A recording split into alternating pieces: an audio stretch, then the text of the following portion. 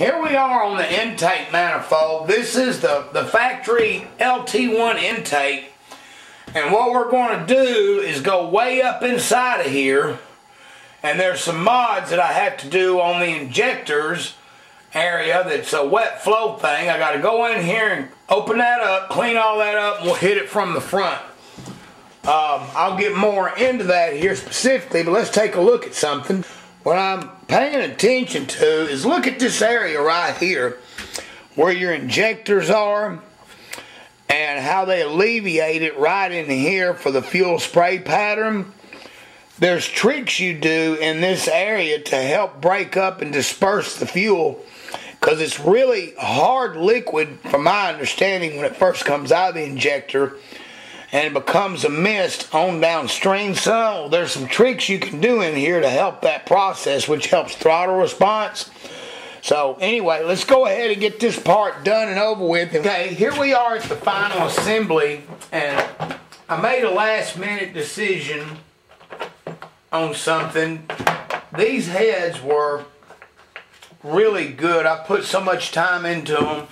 The owner of the heads did this on a budget, and that's what all of us have to do. We can do according to what, our budget constraints are.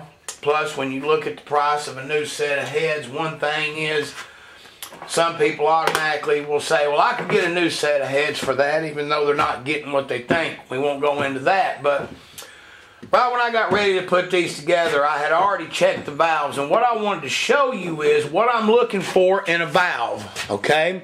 Let's zoom in a little bit.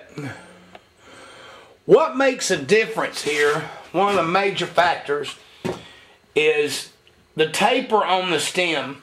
These are the valves that come out of the heads from the factory, okay? These valves come from a company called SI, and they're a cheater valve for their round track stuff. So it's by far a step up from the material and grade quality that are in the valves that come in the head. It's not quite stainless, but I tell you what, these valves are a lot better than some of the stainless from China that is out there from companies, and I can't poke names here, I might get sued.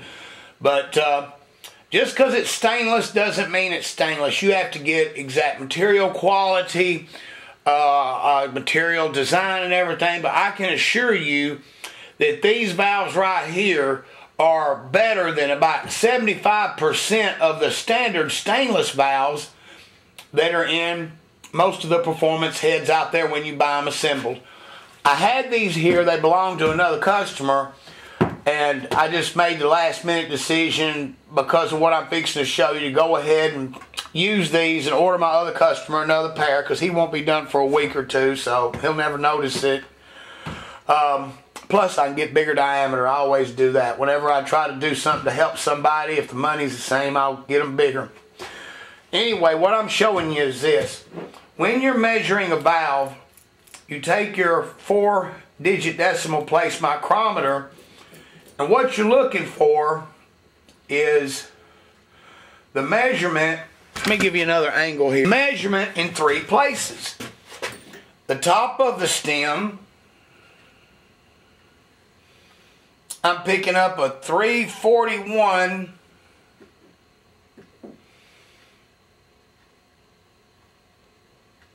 and a 341 4. I come here in the middle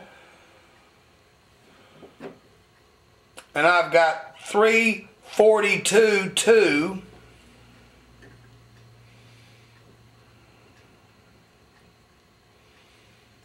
And right here near the bottom, I've got exactly a 341. The books say, and I'm talking about the SAE books along with several other books that I use, that what you want is no more than a 0.5 thousandths of taper from the top to the bottom. Because if you get taper in here, and that, when I say 0.0005, that's maximum allowable service limit according to the books. A lot of the books I've read say you can have as much as 1/1000 from here to here, and to say that one of them's right or wrong ain't necessarily the case, but what I can tell you is this. when you have the least amount of taper from here to here, then when you hone the guide by hand and use the bronze guides, you get a lot better clearance when there's no taper, because you got the better floating cushion of oil that gets in between here. It's more leveled out. The valve job just lasts an incredible amount longer. Most of his valves were right at the serviceable limit. There was about 5 of them that was about 6/10. This was one of them. This right here was 7/10 from top to bottom. Would it work and would it be okay? Yeah, I could put them in there and they would work probably several thousand miles, but eventually what's going to happen is it's going to cause the taper in the stem to put taper into the head or into the valve guide. And a stock set of heads that you're driving every day, I would say, you know, that ain't no big deal. But this thing, being a stage 4 level head, I just ain't got the heart to put them old valves back in it. So I'm just going to go ahead, put the new valves in it, even though I haven't informed the customer yet that I'm doing this. And I'm going to let him make the call on it. If he decides that he don't want to pay for them, that's fine. What is it they say? Whenever you give somebody, don't expect nothing back. But I just couldn't send it out the door like that, knowing there's taper in the valves. I know the gentleman was on a budget, but I can't let it go like that. So I'm going ahead and putting the new valves in it. And as soon as I put them in, I noticed immediately how much better the feel was, because now I got perfectly straight guides, perfectly straight valves. This thing is going to last a very long time. So, you know, they weren't but $105 for the valves. It was a little less than stainless, a little more than stock, but I feel a whole lot better knowing that he's got these in here.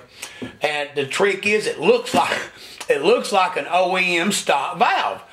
If you look at the bottoms, you can see it's got that look. But these valves right here are a grade up from OEM and just below stainless. So what you got going on right here is they're cheater valves. They also make them in just a touch bigger diameter, like a 197 or 198 and a 153 or 4 for the round track guys that are looking for every advantage that they got. These are the cheater valves that are heavier material, but they're stock diameter. So they are 194, 150. They're not a bigger valve. All right, we'll go ahead and set the spring height, check the stem height, and conclude it. Okay, when I'm putting the valves in the heads, one thing I wanted to show you, if the thing's going to be set for a while without running, what I'll do, and I'm going to do it this time anyway just to show you, is I'll take a little bit of white lithium and I'll put on the valve stems, okay? And because you never know, people say, oh, I'm going to get it running right now, I'm going to get it running right now. Then problems happen and the heads end up setting for a long time. So I don't take the chance, because my clearances are very tight, very tight. I almost crossed the borderline on the valve sticking in the guide. But with a bronze guide, if you don't do that and set them up super tight, they will loosen themselves up when the bronze liner establishes a wear pattern. So the best way to do it is, I put a lot of lithium on here. That's the first part of it. Let me show you the second part. The second part that I do is I lay the head down or off to the side, and then I shoot 10W40 oil in it.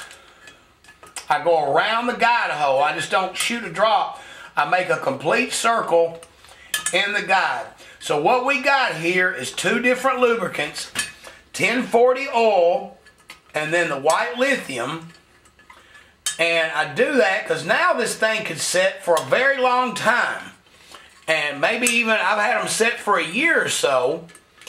And I make sure, like I said, I'm going around a circle on the guide. Then when I put the valve in, I do it in a screw method. I slide it in, and I'm going, see, look here, I go back and forth very easy. Okay?